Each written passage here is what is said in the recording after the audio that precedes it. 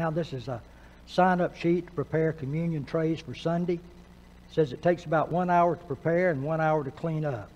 You can sign up either as a family or individual to do this. I'll pass this around with a pen, and I'd like to get this pen back because that belongs to my wife, not me. So if you can be interested in helping with that, and just let that pass all the way around, and then Mike will pick that up after class.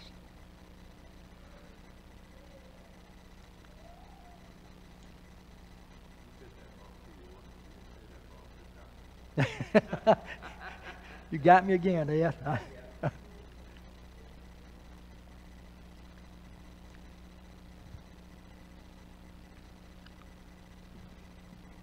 Okay, tonight we're in Matthew chapter 17. It's unusual that we end one lesson and begin another. It's going to be on the beginning of a chapter. We're usually right in the middle somewhere. So Matthew chapter 17. This is going to all be about the transfiguration. I want to look at these first few verses of it. We won't get all 13. We'll just read the first 4 verses of this to get started in this.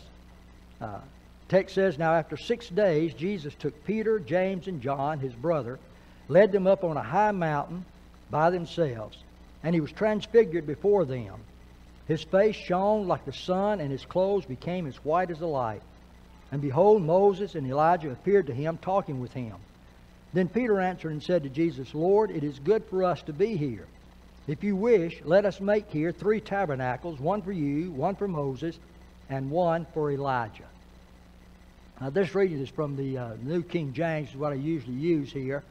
I do have a New King James, but I didn't bring it with me tonight, so if I'm reading from anything else, it'll be from a different translation. But this is New King James. It's given here. The Bible tells us this was 6 days after Jesus' discussions with his disciples about the establishment of the church.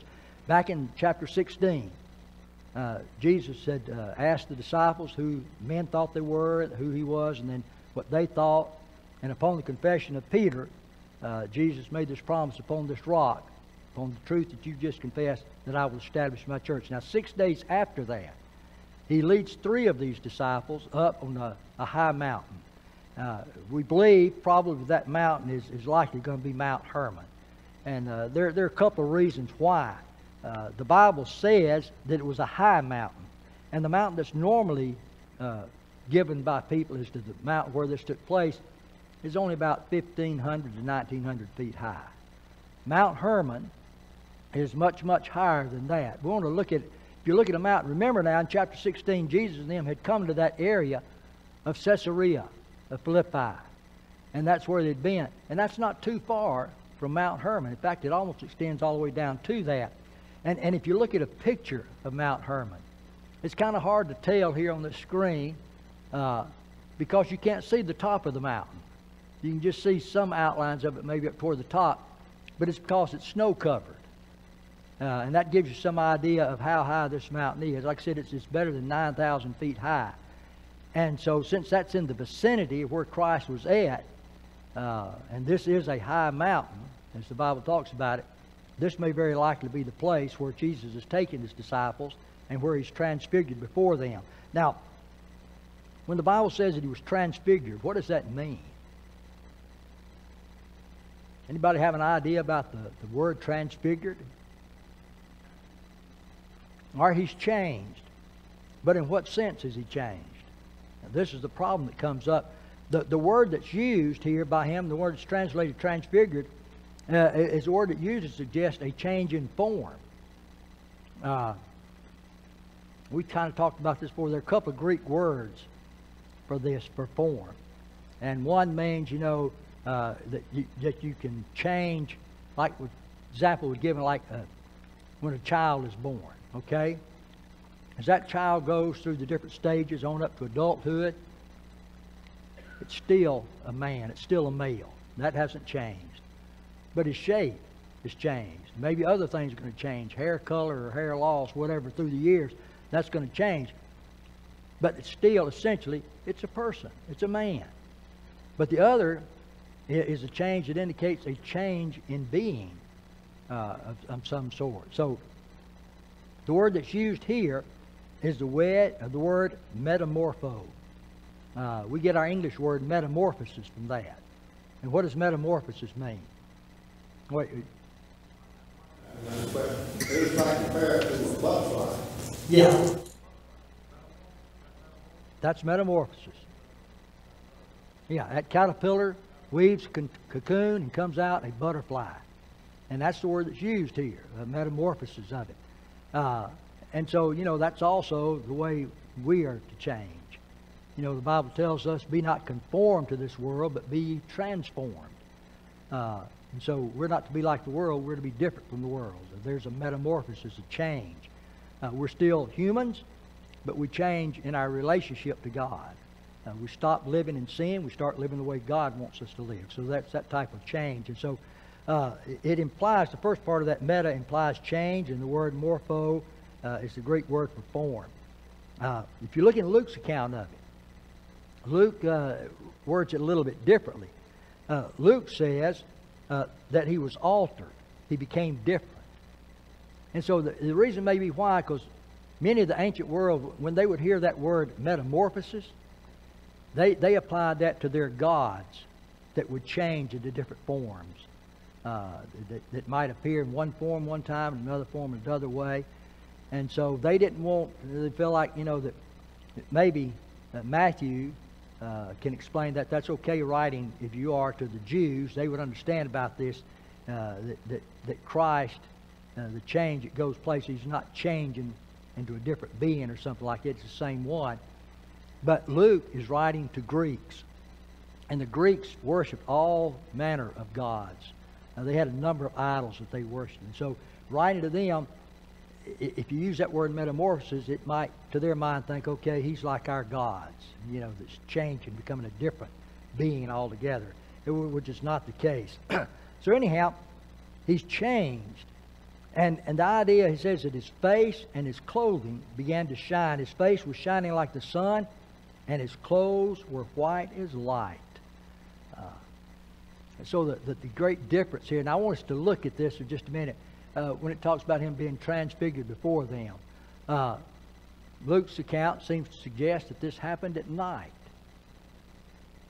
Why? What does Luke say that would suggest this is happening at night?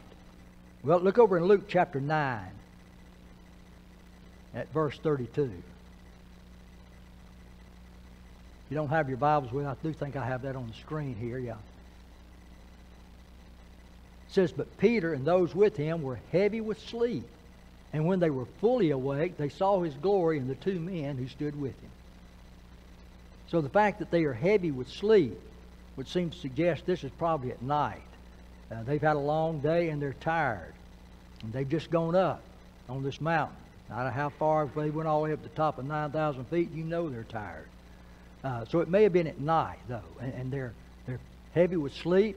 And then it says when they were fully awake, that's when they saw his glory and the two men who stood with him. And so maybe if it was at night, just think of the difference that would make with Christ beginning to shine like this. I mean, at night it would just stand out even more than it would in the daytime, especially when you think his face is becoming brighter than the sun. What did the Bible say about Christ when he appeared to Saul on the road to Damascus?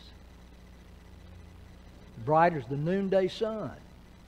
You know, and so that's what's happening here, is he's being transfigured before them. And in Luke's account of it says there, it says, when they were fully awake, they saw his glory.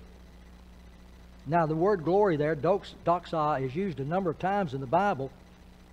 But you look in the Old Testament, when it talks about the glory of God. The Shekinah, the shining. He appeared as a pillar of light or fire to guide them during the night when they were going through the wilderness. And so the glory here of God, they saw Christ in his glory. And maybe, you know, it's talked about his face is shining like the sun, his clothing was bright, like it had been cleaned with fuller soap or something, you know, just remarkably clean. But it may be that all that's happening here is that the glory of God is showing through the robe that Jesus has on. And so the brightness of the sin clothing may be, you know, the result of his glory shining through him, that they see this. And they also saw the two men that appeared with him. Moses and Elijah appeared with Jesus, talking with him. And so it's interesting here, you look at this, that they appeared with him, talking with them. There are two possibilities. How did they know that this is Moses and Elijah? And Moses and Elijah died long before these disciples were born. There were no pictures to be shown around so they could identify. How would they know that this is Moses and Elijah? I mean, it's speculation, but I think there's at least a couple of ways that could come about. All right, whatever they're talking about, in the conversation back and forth, it may have been mentioned. Jesus may have referred to Moses, may have referred to Elijah. Another possibility is that it simply may have been made known to them that this is who it is. That God made it known to those two men, or those three disciples, this is who it is. And I think, what's it going to be like when we're in heaven? I hear people like, I want to talk to Paul. I've got some questions I want to ask Paul. Well, how are you going to know who Paul is? You've never seen him. You don't know what he looks like. But I believe that in heaven we will recognize these people. That somehow we will know who they are. And maybe that's all that is here. That they're made to recognize who they are. And so, there's Moses and Elijah. And the text says, in Matthew, says that they were talking with him. But what were they talking about? And to understand that again, you have to go to the book of Luke, because Luke reveals that to us. So, again, this is in Luke chapter 9 and verse 31. It says, who appeared in glory and spoke of his decease, which he was about to accomplish at Jerusalem. Now, there are a couple of things about this that I wanted to notice, to point out. First of all, they're talking about Jesus' death, his decease. But it's interesting that the word that he uses here is not the normal Greek word for death. The normal word would be thanatos, that's used over and over again in the Bible about death, someone dying. But when it talks about Jesus' decease, it uses a different word. Have any idea what that word might have been? It's a word you'd be familiar with when you heard it. Exodus. That's the word he used. They were talking about his exodus. And so that's intriguing to me. Do you think about that? The word exodus simply means a way out. And so they're talking about his way out of this world. When Paul talked about his death, and writing to Timothy, Paul says, the time of my departure is at hand. He describes his death as a departure. And the word that he uses there, analusis, is a word that means to be loosed from. And we've talked about this before. It was a word that be used of loosing an animal from the yoke so that it could rest at the end of the day, unloosing the mooring lines that hold the ship to shore so it can sail out across the seas. It's used of the lines on a tent to keep it tethered down, to loosen that so one can move on. And so it was used in a variety of ways, and Paul sees that as a description of his death. He's fixing to be loosed from this world to go to the next. But for Jesus, he's talking about his exodus. Now, what was the exodus in the Old Testament? All right, leaving the land of Egypt, going where? To the Promised Land. Jesus is talking about his exodus. He's going to be leaving this world, and where is he going?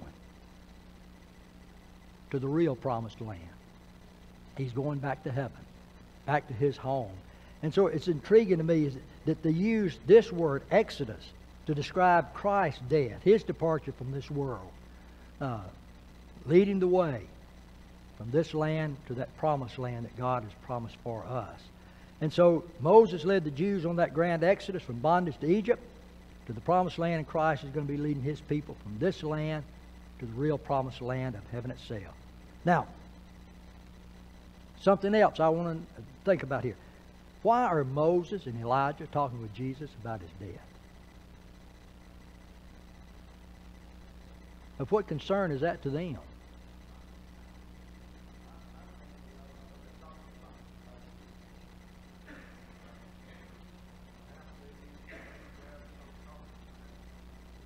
Yeah.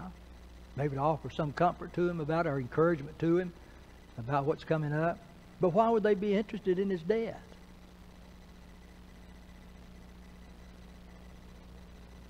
Sir? Okay. He's dying in order that sins can be forgiven. You got to remember, the people that lived under the Old Testament law did not have their sins removed until Christ died. The sins of their people, every year they're making those sacrifices, the animal sacrifices to God, but that didn't take away sins. And the New Testament emphasizes that. It says that it's not possible that the blood of bulls and goats could take away sin. And so we talk about those sins being rolled forward, as it were, but there was a remembrance being made of those sins every year, and that's why they had to make those sacrifices again and again and again. But it's only when Christ comes and He dies on the cross that the final sacrifice, the only sacrifice is made that can take away those sins. And so Moses and Elijah are concerned about that, because whether or not they're going to be able to dwell eternally in heaven with God is going to determine about whether or not Christ carries out, God's plan, and He's put to death in order that sins might be forgiven. And His blood was the only means of having their sins finally taken away. You look in Romans chapter 3 and verse 23, when it talks about how that God overpassed their sins, of the past. We could use this, and I've always used it as an example. It's not the same anymore.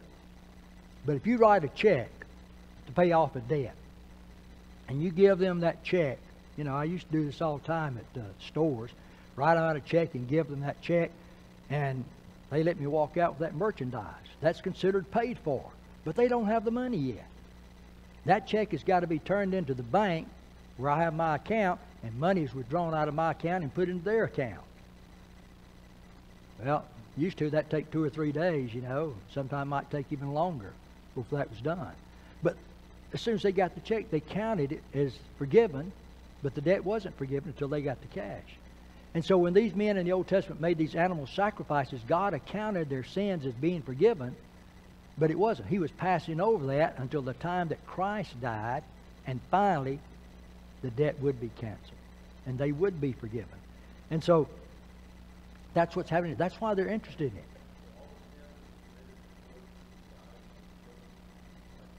Right. And not until He died were they forgiven. Like I said, the Hebrew writer talks about it. Without the shedding of blood, there is no remission. But then he says, that it was impossible for the blood of bulls and goats to take away sins. And so they had to wait for Christ's death. And that's why we ought to be interested in the death of Jesus. And the things that we're talking about on Sundays about the cross and about His death. Because all of our salvations is dependent upon that. If that doesn't take place, if Jesus, and He could have opted out of it if He wanted to, and God could have changed His mind if He wanted to, but if we were going to be saved, the only way it was possible was by His death. And we ought to be interested in the death of Christ, and remember it as we did tonight and this morning in the feast here of unleavened bread and the fruit of the vine, remind us of the body and the blood of Christ and His death for us. Yes, sir, Willie?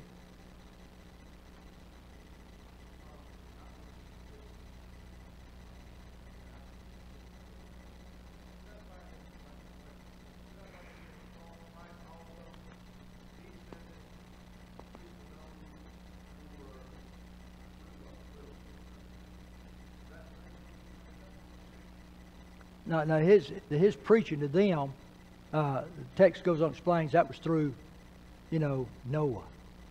He was a preacher of righteousness. He preached to those people. Those who rejected Him are now in Hades. They're in the Tartarus part of it, that's suffering. Christ didn't really go there, but He preached to them through Noah.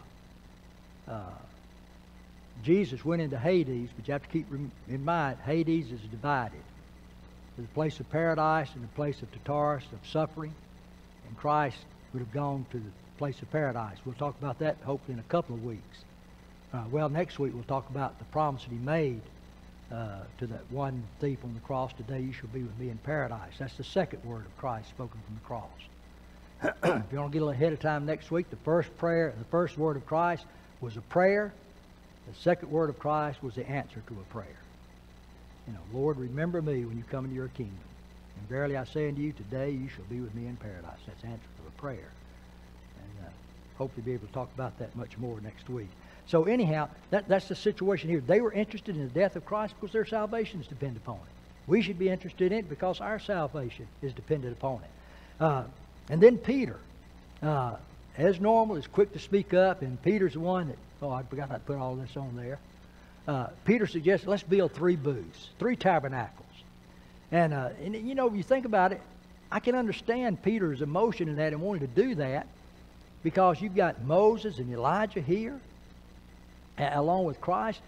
You know, you couldn't have an assemblage of 3 greater people, as far as the Jews are concerned, than these 3 men. And so you feel like Peter would want to honor these people. And so let's build 3 tabernacles. We'll build one for Moses, one for Elijah, and one for Jesus. Now, when you look at Mark's account of it, I think it's in Mark chapter 9, verse 6. I don't show that on the screen, but if you want to look at it, according to Mark, why did Peter say this? Someone will turn over to Mark chapter 9 and verse 6. All right, go ahead and read that for us. Okay. You ever been in a situation like that when you feel like you need to say something, you don't know what it is that you need to say, and so you just blurt out something? And that may have been it was with him, you know, that he's frightened by what they've seen, and he feels like he ought to say something. You know, you just can't sit there in silence and say, well, what do you think? What does this mean to you? So he just comes out with a suggestion. Let's build 3 tabernacles to honor each of you: Moses, Elijah, and Christ. But there's also, some have expressed, and I think could certainly be true, that, excuse the pun here, but this is a mountaintop experience. And I think that's probably where this expression comes from. A mountaintop experience is something that you've had those times in your life when something was so exciting, so pleasing, so enjoyable, you just wished it would never end. And maybe that's the way Peter's thinking here on this occasion. So let's take the time to build 3 booths. You know, he's not ready to go back down off the mountain yet. He's having a wonderful time here. This is a marvelous thing. You know, he has seen Christ being glorified, and he's seen the 2 greatest men in the Old Testament appearing with him. You know, nobody else in Moses or in these disciples' lifetime has seen Moses and Elijah, but they've had the privilege of seeing him there along with Christ. So he doesn't want that to happen. And there have been times in our lives, there have been things that have been so exciting and so enjoyable, we wish it could never end. But reality is, it has to end. There has to be times when we come down from that mountain. And as Jordan talked about it in his lesson last Wednesday night, you know, it's good to be up on the mountaintop and have those experiences. But the reality is, we've got to be out down in the valley, helping those people that are having problems and doing what we can to reach out to them, to encourage and help them, and to bring them into a closer relationship with God. And some of the work that's involved is not always easy. And it's not always pleasurable, because you have to go through a lot of heartbreak yourself in doing that. But it's something we've got to be willing to do. And then you've got to remember, that's not intended for this life. Heaven is the place where you're going to be filled with joy and excitement, and it's never going to end.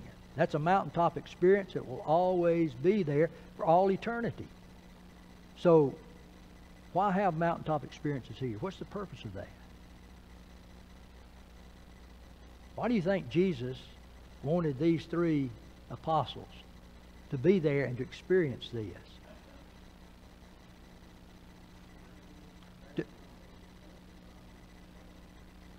Yeah, they're going to be the leaders. I think that's the reason why these 3 were chosen to do that. And what was it you did?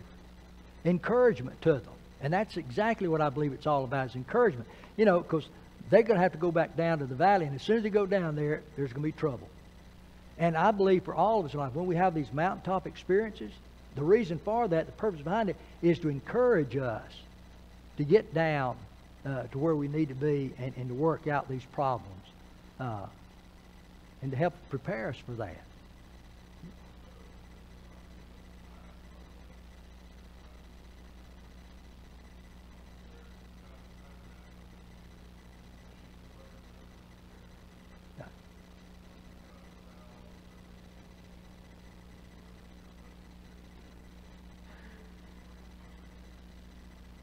Right, yeah.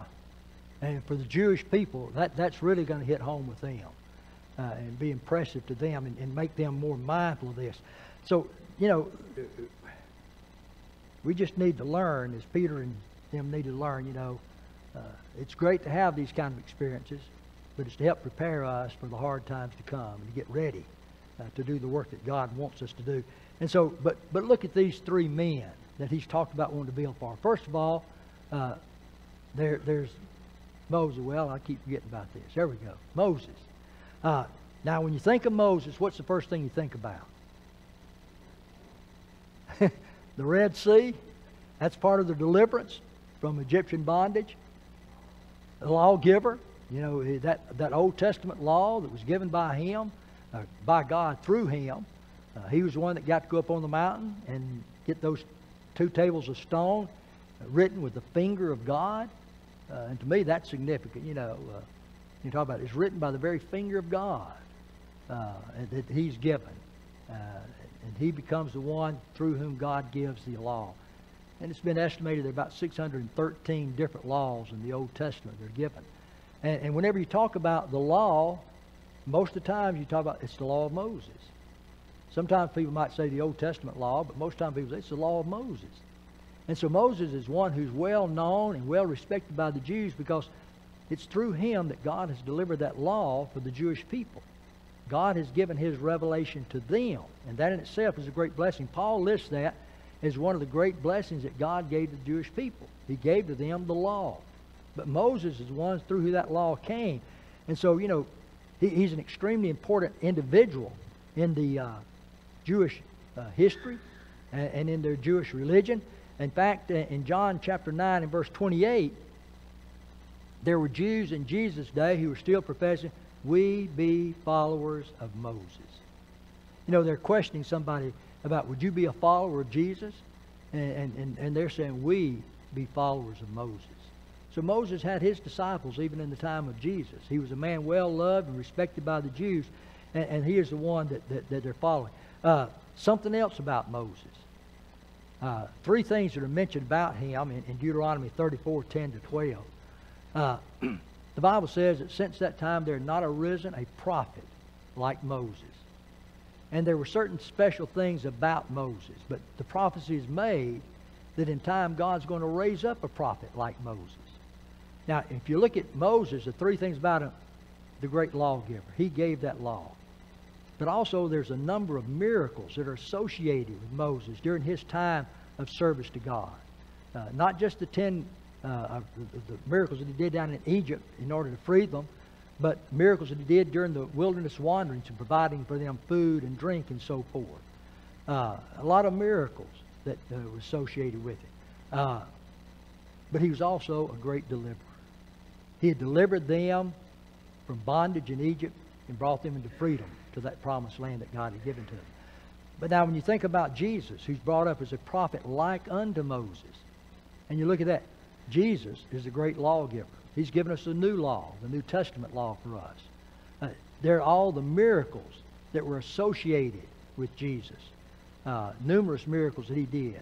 And then in John it talks about many other miracles that Jesus are not written in this book. So numerous miracles that he did like that. But also there's the relationship between Christ and God.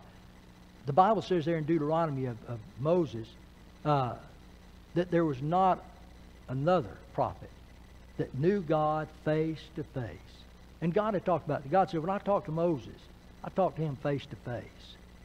And so Jesus comes along, and in the book of John chapter 1, in the beginning was the Word was with God, and the Word was God. That expression, the Word was with God, the idea is right up face to face with God.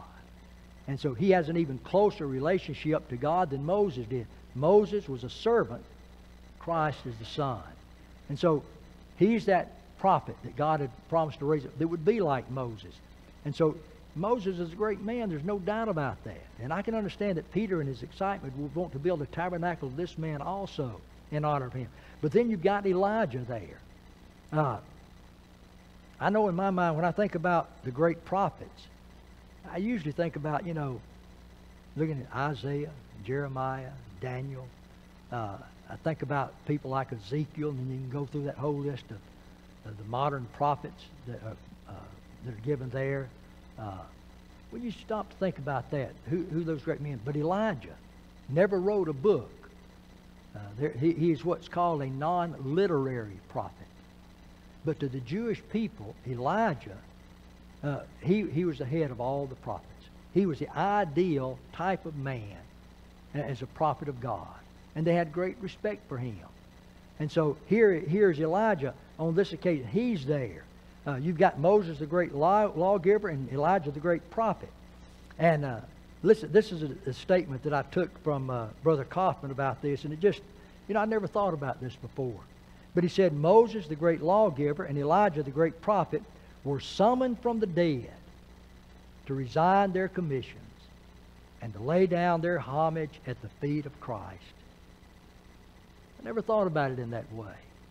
God calls these two men back from the dead, the great lawgiver, the great prophet. And they're giving up their commission and turning it over to Christ. And when you think about this and what happens after this, when you look next to the testimony of God on this occasion, when all this is happening, Peter said, look, let's build 3 tabernacles. We want to honor Moses. We want to honor Elijah. And we want to honor Jesus too. But then when that happened, it's when God spoke to them from a cloud. The Bible talks about that cloud that came over them. God spoke to them from the cloud.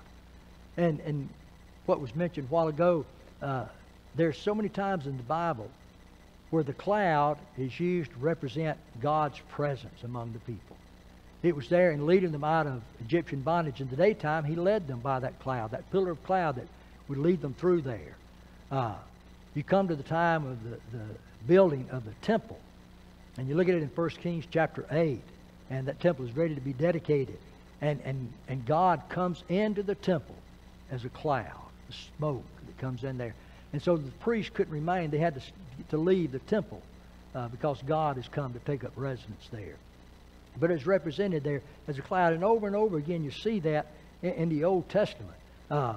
Several of these verses here that I've mentioned, we'll look at. Exodus 13:21. And the Lord went before them by day in a pillar of cloud to lead them along the way, and by night in a pillar of fire to give them light, that they might travel by day and by night. Then in Exodus chapter 40, in verse 34, then the cloud covered the tent of meeting, and the glory of the Lord filled the tabernacle. That's the verse that Ben was talking about a while ago. That cloud, that represents the presence of God that covered that tent, that tabernacle. Then in 1 Kings 8, 10, and 11, I mentioned, when the priest came out of the holy place, a cloud filled the house of the Lord, so the priest could not stand to minister before the cloud. For the glory of the Lord filled the house of the Lord. And His presence there is represented by that cloud that comes into it. That's the presence of God. And so on this occasion, when this cloud overshadows them and comes out over them, that's representing the very presence of God now among them. And imagine the effect that would have had upon Peter and these other 2 apostles. That this cloud comes upon them, and then God speaks to them out of that cloud. But there's something else I wanted to point out here. The triple behold. You've probably never heard of that before. I never had heard of it. And it depends which translation you're reading from. But if you look at it, and I think this may have come from the Revised Standard that does have it. But looking at it there in Matthew chapter 17, verses 3 to 5, and I've underlined these, it says, and behold, there appeared unto them Moses and Elijah talking with him. And Peter answered and said unto Jesus, Lord, it's good for us to be here. If thou wilt, I will make 3 tabernacles, one for thee, one for Moses, and one for Elijah. While he was yet speaking, behold, a bright cloud overshadowed them. And behold, a voice out of the cloud saying, This is my beloved Son, in whom I am well pleased. Hear ye him. That's the American Standard Version that taken from. The word behold, this is in the imperative. It's a command that's being given. And it simply means a command to see, to look at something. And so when the Bible talks about here, it's emphasizing, here's what you need to pay attention to. Here's what they needed to look at. Behold, there appeared unto them Moses and Elijah. You've got the great lawgiver, and you've got the great prophet that are there. Then in verse 5, while he was yet speaking, that is, while Peter's still talking about, let's build a tabernacle, I'll build the 3 tabernacles, that behold, a bright cloud overshadowed them. And so this cloud comes down over them on that occasion. And then behold, again, command, look, because there's a voice speaking out of that cloud.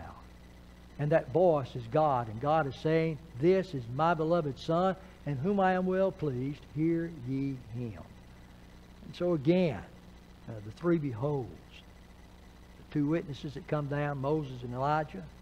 Behold the bright cloud that overshadows them, and behold the voice of God speaking to them out of that cloud. Those are the things we need to give attention to. Moses the great lawgiver, Elijah the great prophet, but the time for listening to them has passed. And now it's time to listen to Jesus. I think we've talked about this before, and you've heard it many, many times, that when Jesus was baptized, God had said, this is my beloved Son in whom I am well pleased. And he says the same thing here, except this time he adds two words. Hear him. And that's telling these prophets, or these apostles, the time for listening to Moses and the law, the time for listening to Elijah and what the prophets say has passed. And now it's time to listen to my Son. We talk about that so much when we study with people and use that little book that Jerry wrote to be, for us to use in that. In Hebrews chapter 1 and 2. God, who at various times and in various ways spoke in times past to the fathers by the prophets, has in these last days spoken to us by his Son, whom he has appointed heir of all things, through whom also he made the worlds. So today we speak and need to listen to Jesus and what he says. And that's why, when people want to go back to the Old Testament to justify what they're doing, that's not listening to what Jesus says.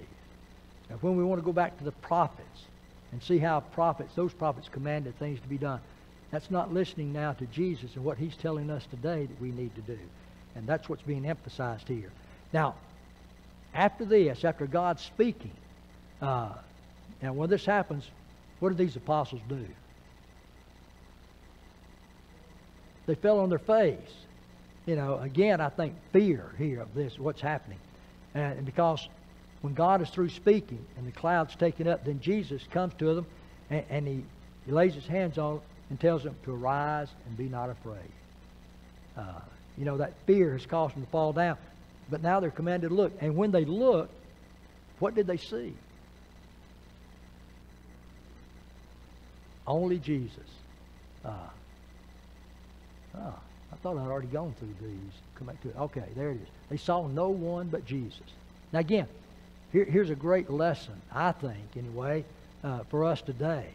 That they saw no one but Jesus. Now just think about it. They've been frightened by what they've seen and what they've heard. They've fallen on the faces, and Jesus tells them to rise and fear not. But remember now, they've just been hearing a message that tells them, that law of Moses that you followed all your lives, that's no longer. The prophets of the Old Testament that you've listened to and learned from, and you've done what they have commanded, that's been taken away. Now that's got to be a frightful thing. Imagine if somebody came in and told you, if you had the voice of God speaking today to us, and he said, hey, church area, that's gone. Don't pay any attention to the New Testament anymore. I've got something else I want to tell you.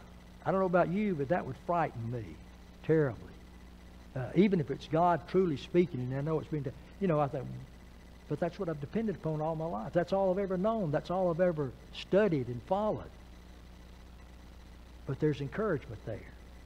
Because after they've learned that old law and the prophets is taken away, and you're not to listen anymore, and you open it up, and Moses is not there anymore, and Elijah's not there anymore, but we still have Jesus. And that's the hope and the encouragement that's given to those apostles on that occasion. When they know the law and the prophets is taken away, they still have Jesus. And the same thing is true with us today. In all of our lives, we need to keep that constantly in our mind, regardless of what happens.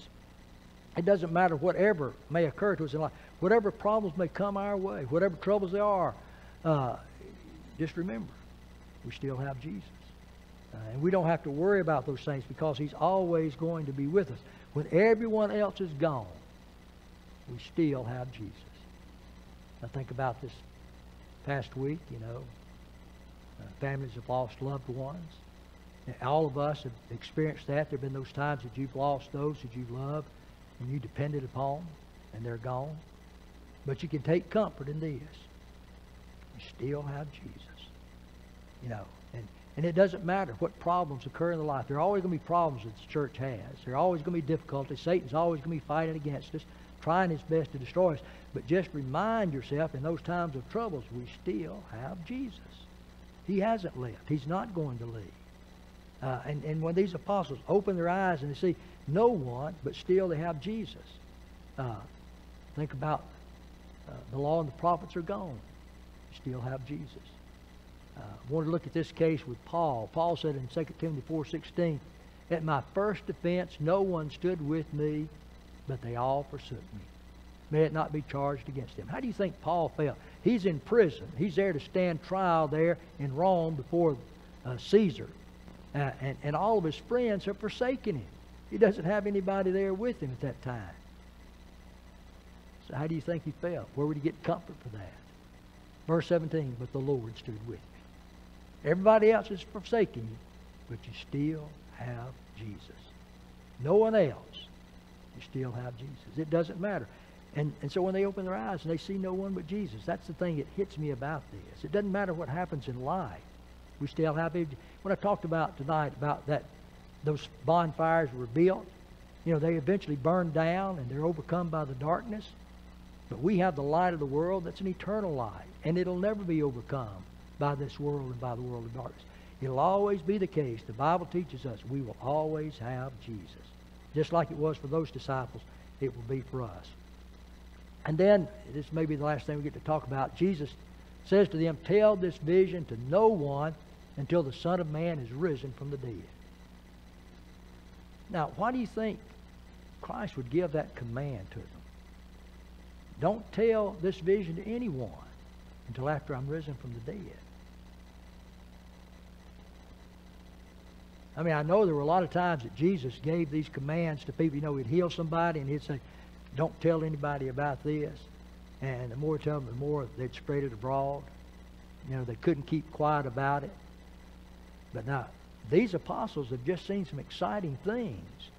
And some things, you know, that are important. And you know they've got to be, you know, you ever been asked by somebody to keep a secret? You know, don't tell anybody about this. And how much you, especially if it's something good, boy, you just, you want to tell it so bad, you can't hardly stand it. Well, that's the way they would have felt about this. But Jesus said, "Don't tell anybody till I've been risen from the dead." Well, why keep quiet for that period of time? All right, suppose you were one of the... Somebody start to say something.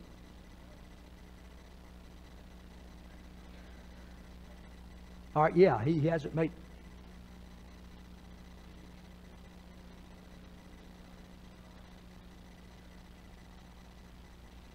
Okay. Yeah, you know, he hasn't been put to death yet, so he hasn't obtained the salvation they need, and their hope of salvation can be dependent upon not what these apostles have seen here, but upon the death of Jesus. But also I think, you know, imagine yourself if you're one of the 9, okay? And these 3 have been with Jesus, and they've seen Moses, and they've seen Elijah, and they've heard God speak from heaven. And they come down and tell you, guess what you missed? You know, there may be that may produce jealousy in the hearts of these other people. Why didn't we get to see that? Why have we been left out of that? We're apostles also. You know, that could be the case. It would cause jealousy. So that's not going to do any good. But now, if you wait until after Jesus has been risen from the dead, and then you start telling it. Number one, I think those apostles, those 3 apostles, they're about to explode anyway. They want that. They want to be able to tell that good news to others. And they're going to be so excited that it's going to make it doubly sure that they're going to tell people now. When finally it's free, Jesus is risen from the dead, now you can tell everybody about it. And they did. We've talked about this before, but Peter wrote about it. Well, I thought I put that passage up there. Let me just read that very quickly to you. He says, Peter says, "For we did not follow cleverly devised tales when we made known to you the power and coming of our Lord Jesus Christ. But we were eyewitnesses of His majesty. For when He received honor and glory from God the Father, such an utterance as this was made to Him by the majestic glory. This is my beloved Son, with whom I am well pleased. And we ourselves heard this utterance made from heaven when we were with Him on the holy mountain." That's in 2 Peter chapter 1, verses 16 through 18. So they did tell about it.